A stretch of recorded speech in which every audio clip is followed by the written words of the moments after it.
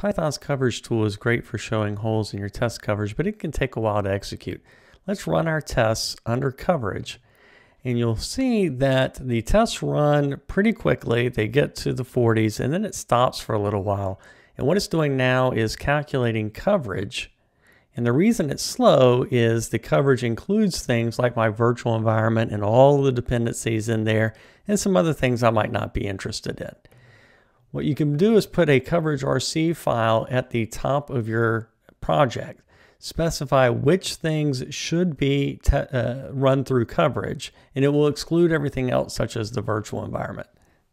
Now, if I go and take a look at my tests, I need to do the important part, which is set the working directory on this run configuration to be at the root. That means these temporary run configs from right-click won't work.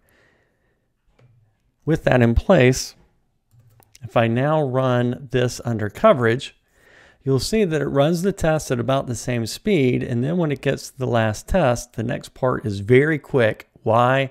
Because my virtual environment had no files that it had to look up for coverage.